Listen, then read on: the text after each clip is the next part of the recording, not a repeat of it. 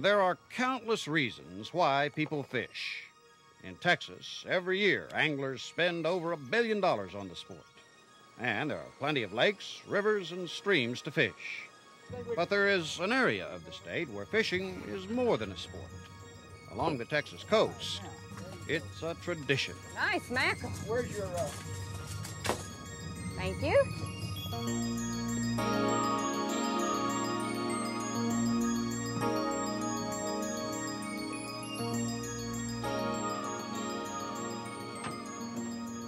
Need a little bit more weight. Saltwater fishing takes many forms. For Pam and Irby Basco, it's fishing the deep water in the Gulf of Mexico. They're trolling 40 miles offshore, fishing for king mackerel and red snapper. So I'm just letting the line go all the way down to the bottom, and then I'm taking up just a little bit of slack, so I've got tight line here. Pam is a champion saltwater angler. She has set several world records in both the International Game Fish Association and the International Women's Fishing Association. It got to be a personal best of what I can do and what else can I do to, to increase my experience on fishing. Can I get some world records? And so it's like, it takes a lot of fish to get a record, but then one day it's like you get one, then you get two, and then pretty soon, you've gotten quite a few. Whoa! That's a red snapper. Look at this. My gosh! Holy cow!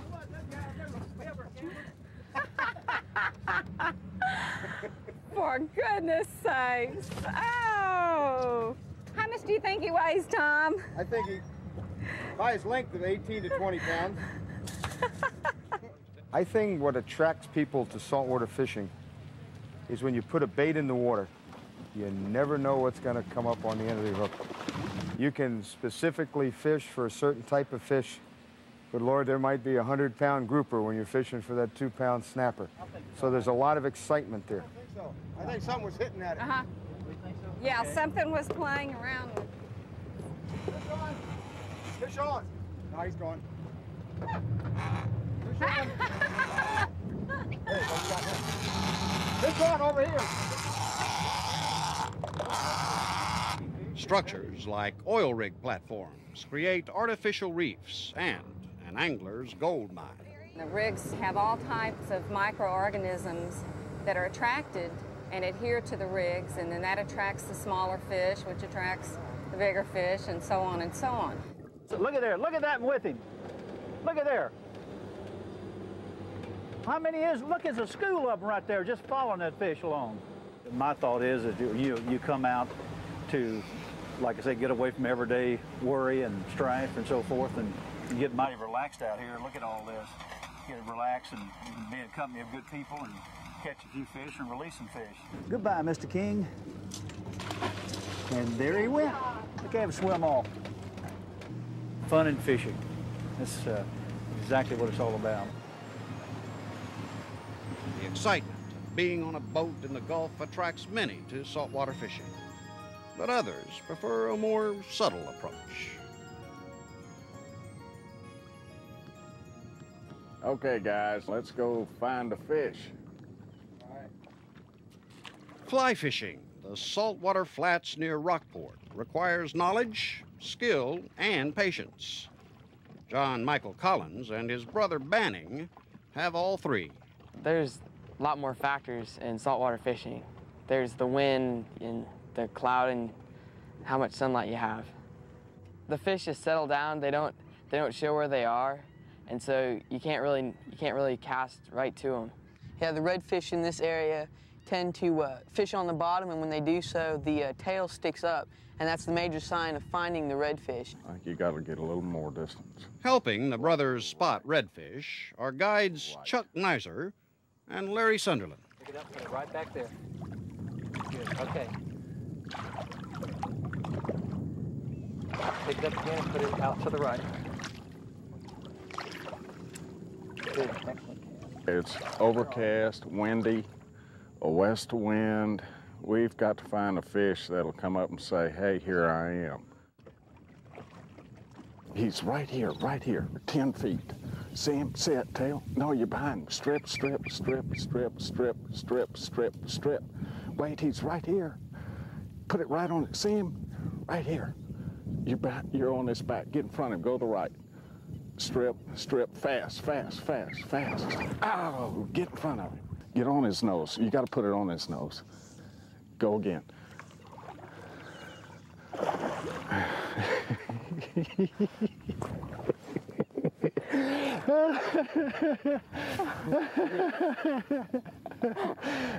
Is your heart beating? My heart beating. Yeah, good. My legs are shaking. Are they shaking?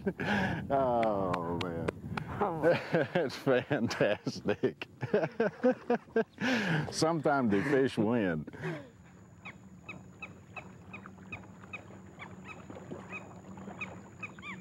One thing you need for fly fishing is patience. You can't rip things, you know, really go after it hard. Fly fishing, you do have to hunt the fish, and that gives it a little more sport. Go right down in here. I think we got a fish right here. A little more right, a little right, a little right. All right, good cast. We're not takers only. We need to put something back into the environment. And it's fine to take one home and eat it. I just, you know, I think when a fish is giving you a good challenge on your fly rod or however you catch it, you need to think, well, you know, this was kind of fun. If I let him go, he might do that again for somebody else or for me. Look at there. All right. Ate that fly. You know what I think we ought to do? What? I think we ought to let him go. All right, yeah. I really do. Nice fish. About 21, 22 inches. Be good table fare, but I think he'd be better back in the water. Let's get him going. There he goes. Well, guys, it was kind of an interesting morning. A little difficult, but we hung in there and made it happen. This is what Texas flats fishing is all about.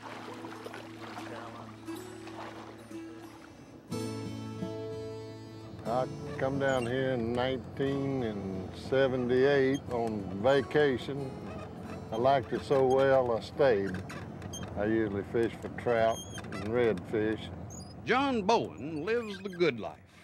He heads out nearly every afternoon to relax and catch fish. Well, I fish to eat them.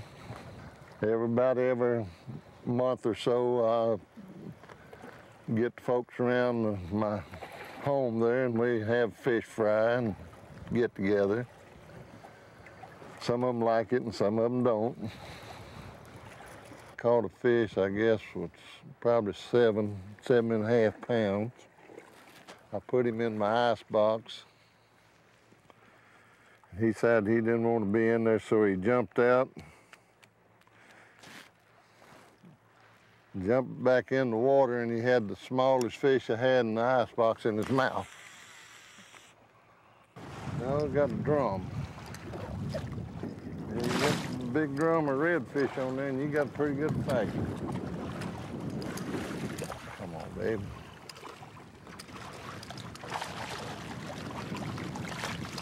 I used to want to catch one every time I threw out there, but now I just like to get away from it all. If I catch them, good. If I don't, well, it really don't make me mad. There he went. Because if you catch a whole bunch of them, you got to clean them. If I couldn't fish anymore, I don't know what I'd do. Take up sewing, I guess. But I'm going to do it as long as I'm able to do it. If I can get on this boat and go, I'm going to be fishing.